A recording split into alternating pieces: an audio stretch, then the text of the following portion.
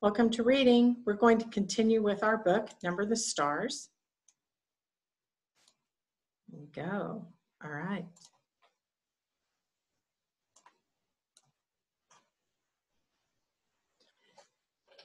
Anne-Marie thought and understood. She relaxed. Mr. Rosen doesn't have a shop. He's a teacher. They can't close a whole school. She looked at Peter with a question in her eyes. Can they? I think the Rosens will be all right, he said. But you keep an eye on your friend Ellen and stay away from the soldiers. Your mother told me about what happened on Oosterbrug. Anne-Marie shrugged. She had almost forgotten the incident. It was nothing. They were only bored and looking for someone to talk to, I think. She turned to her father. Papa, do you remember what you heard the boy say to the soldier, that all of Denmark would be the king's bodyguard? Her father smiled. I have never forgotten it, he said. Well, Anne-Marie said slowly, now I think that all of Denmark must be bodyguard for the Jews as well. So we shall be, Papa replied. Peter stood. I must go, he said, and you, long legs, it is way past your bedtime now. He hugged Anne-Marie again. Later, once more in her bed beside the warm cocoon of her sister, Anne-Marie remembered how her father had said 3 years before that he would die to protect the king, that her mother would too.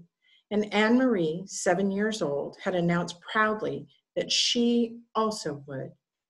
Now she was 10, with long legs and no more silly dreams of pink frosted cupcakes.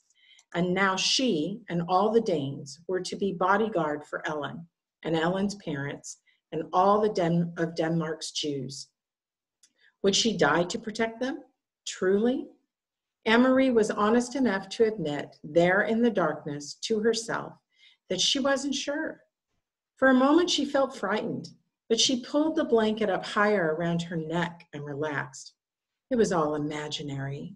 Anyway, not real. It was only in fairy tales that people were called upon to be so brave, to die for one another. Not in real life Denmark. Oh, there were soldiers, that was true, and the courageous resistance leaders who sometimes lost their lives. That was true too. But ordinary people like the Rosens and the Johansons? Anne-Marie admitted to herself, snuggling in there in the quiet dark, that she was glad to be an ordinary person who would never be called upon for courage. Chapter 4, It Will Be a Long Night. Alone in the apartment while Mama was out shopping with Kirsty, Anne-Marie and Ellen were sprawled on the living room floor playing with paper dolls. They had cut the dolls from Mama's magazines, old ones she had saved from past years. The paper ladies had old-fashioned hairstyles and clothes, and the girls had given them names from Mama's very favorite book.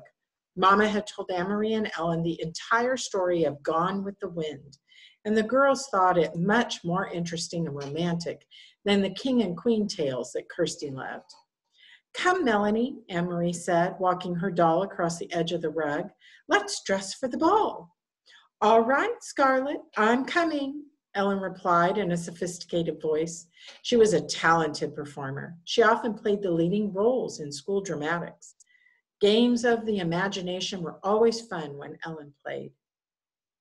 The door opened and Kirsty stomped in, her face tear-stained and glowering. Mama followed her with an exasperated look and set a package down on the table. I won't, Kirsty sputtered. I won't ever wear them. Not if you chain me in a prison and beat me with sticks. Anne-Marie giggled and looked questioningly at her mother. Mrs. Johansson sighed. I bought Kirsty some new shoes, she explained. She's outgrown her old ones. Goodness, Kirsty, Ellen said, I wish my mother would get me some new shoes. I love new things, and it's so hard to find them in the stores. Not if you go to a fish store, Kirsty bellowed, but most mothers wouldn't make their daughters wear ugly fish shoes. Kirsten, Mama said soothingly, you know it wasn't a fish store, and we were lucky to find shoes at all. Kirsty sniffed. Show them, she commanded. Show Anne-Marie and Ellen how ugly they are. Mama opened the package and took out a pair of little girl's shoes. She held them up, and Kirsty looked away disgusted. You know there's no leather anymore, Mama explained, but they found a way to make shoes out of fish skin. I don't think these are too ugly. Anne-Marie and Ellen looked at the fish skin shoes. Anne-Marie took one in her hand and examined it. It was odd looking. The fish scales were visible, but it was a shoe, and her sister needed shoes. It's not so bad, Kirsty, she said, lying a little. Ellen turned the other one over in her hand. You know, she said, it's only the color that's ugly. Green, Kirsty wailed. I will never, ever wear green shoes. In our apartment, Ellen told her, my father has a jar of black ink. Would you like these shoes better if they were black? Kirsty frowned. Maybe I would, she said finally. Well then, Ellen told her, tonight, if your mama doesn't mind, I'll take the shoes home and ask my father to make them black for you with his ink. Mama laughed. I think that would be a fine improvement. What do you think, Kirsty? Kirsty pondered. Could he make them shiny? She asked. I want them shiny. Ellen nodded. I think he could. I think they'll be quite pretty, black and shiny. Kirsty nodded. All right then, she said, but you mustn't tell anyone they are fish. I don't want anyone to know. She took her shoes, holding them disdainfully, and put them on a chair. Then she looked with interest at the paper dolls. Can I play too? Kirsty asked. Can I have a doll? She squatted beside Anne-Marie and Ellen on the floor. Sometimes Anne-Marie thought Kirsty was such a pest, always butting in. But the apartment was small, and there was no other place for Kirsty to play. And if they told her to go away, Mama would scold. Here, Anne-Marie said, and handed her sister a cutout little girl doll. We're playing Gone with the Wind. Melanie and Scarlett are going to a ball. You can be Bonnie. She's Scarlett's daughter. Kirsty danced her doll up and down happily. I'm going to the ball, she announced in a high pretend voice. Ellen giggled. A little girl wouldn't go to a ball. Let's make them go someplace else. Let's make them go to Tivoli. Tivoli? Anne-Marie began to laugh. That's in Copenhagen. Gone with the Wind is in America. Tivoli, Tivoli, Tivoli, little Kirsty sang, twirling her doll in a circle. It doesn't matter, because it's only a game anyway, Ellen pointed out. Tivoli can be over there by that chair. Come, Scarlett, she said, using her doll voice. We shall go to Tivoli to dance and watch the fireworks, and maybe there will be some handsome men there. Bring your silly daughter, Bonnie, and she can ride on the carousel. Anne-Marie grinned and walked her Scarlett toward the chair that Ellen had designated as Tivoli. She loved Tivoli Gardens in the heart of Copenhagen. Her parents had taken her there often when she was a little girl. She remembered the music and the brightly colored lights, the carousel and ice cream, and especially the magnificent fireworks in the evenings, the huge colored splashes and bursts of light in the evening sky. I remember the fireworks best of all, she commented to Ellen. Me too, and I remember the fireworks. Silly, Anne-Marie scoffed. You never saw the fireworks. Tivoli Gardens was closed now. The German occupation forces had burned part of it, perhaps as a way of punishing the fun-loving Danes for their light-hearted pleasures. Kirsty drew herself up, her small shoulders stiff. I did too, she said belligerently. It was my birthday. I woke up in the night and I could hear the booms, and there were lights in the sky. Mama said it was fireworks for my birthday. Then Anne-Marie remembered. Kirsty's birthday was late in August, and that night, only a month before, she too had been awakened and frightened by the sound of explosions. Kirsty was right. The sky in the southeast had been ablaze, and Mama had comforted her by calling it a birthday celebration. Imagine such fireworks for a little girl 5 years old, Mama had said, sitting on her bed, holding the dark curtain aside to look through the window at the lighted sky. The next evening's newspaper had told the sad truth. The Danes had destroyed their own naval fleet, blowing up the vessels one by one as the Germans approached to take over the ships for their own use. How sad the king must be, Anne-Marie had heard Mama say to Papa when they read the news. How proud, Papa had replied. It had made Anne-Marie feel sad and proud, too, to picture the tall, aging king, perhaps with tears in his blue eyes, as he looked at the remains of his small navy, which now lay submerged and broken in the harbor. I don't want to play anymore, Ellen, she said suddenly, and put her paper doll on the table. I have to go home anyway, Ellen said. I have to help Mama with the house cleaning. Thursday is our New Year. Did you know that? Why is it yours? Asked Kirsty. Isn't it our New Year too? No, it's the Jewish New Year. That's just for us. But if you want, Kirsty, you can come that night and watch Mama light the candles. Anne-Marie and Kirsty had often been invited to watch Mrs. Rosen light the Sabbath candles on Friday evenings. She covered her head with a cloth and said a special prayer in Hebrew as she did so. Anne-Marie always stood very quietly, awed to watch. Even Kirsty, usually such a chatterbox, was always still at that time. They didn't understand the words or the meaning, but they could feel what a special time it was for the Rosens. Yes, Kirsty agreed happily. I'll come and watch your Mama light the candles, and I'll wear my new black shoes. But this time was to be different. Leaving for school on Thursday with her sister, Anne-Marie saw the Rosens walking to the synagogue early in the morning, dressed in their best clothes. She waved to Ellen, who waved happily back. Lucky Ellen, Anne-Marie said to Kirsty, she doesn't have to go to school today. Lucky Ellen. But she probably has to sit very, very still like we do in church, Kirsty pointed out. That's no fun. That afternoon, Mrs. Rosen knocked at their door, but didn't come inside. Instead, she spoke for a long time in a hurried, tense voice to Anne-Marie's mother in the hall. When Mama returned, her face was worried, but her voice was cheerful. Girls, she said, we have a nice surprise. Tonight, Ellen will be coming to stay overnight and be our guest for a few days. It isn't often we have a visitor. Kirsty clapped her hands in delight.